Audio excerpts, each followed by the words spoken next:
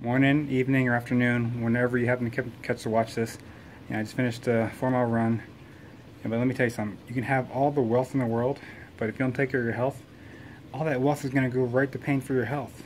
A lot of people when they get older, they spend a lot more time in the hospital, a lot more time, seeing the doctor and spending more time away from their family. So make sure you take care of your health, all right? Spend a little bit of your time. It can just be 30 minutes a day, but make sure you do it at least 3 times a week. I guarantee it'll help you a lot.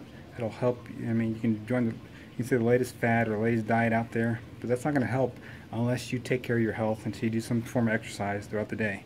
So that's my little tip for tonight or today, but I'll see you again soon. Take care.